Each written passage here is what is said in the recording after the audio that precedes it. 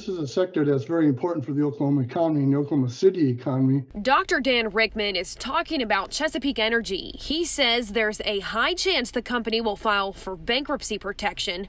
Chesapeake admitting in a financial filing, quote, "We do not expect to be in compliance with our financial covenants beginning in the fourth quarter of 2020. We've seen continual reductions in their workforce, and this is just another step in the downward direction from lower prices. Dr. Rickman says it's imperative to our region that Chesapeake finds a way to survive. If Chesapeake Energy were to shut down, there'd be a loss of about 2,000 jobs directly, and it'd be another 3,000 jobs indirectly. It will also affect all nearby restaurants, shops, and even gas stations. But he suspects the company is working on a new plan. They're going to need sources of continued funding to keep going. So we'll have to see how successful that restructuring is. We do know the company has brought in outside financial advisors. We have to wait and see how they do. Reporting in Oklahoma City, Aaron Bew, KOCO 5 News.